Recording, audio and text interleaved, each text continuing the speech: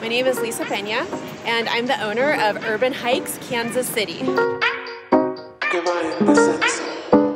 When I started my urban hiking business in 2019, I had just one route. I come up with a route that we're going to do, and then from there, I do a lot of research. I'm really excited for today's hike because first of all, it's just fun to do something completely in Spanish.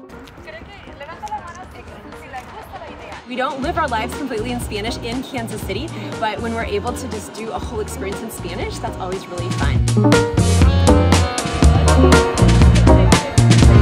What really helped my business to grow is when somebody else came on board. She said, hey, would you like to create a KCK route? She and I created a Strawberry Hill route, and then word just started to spread about our urban hikes.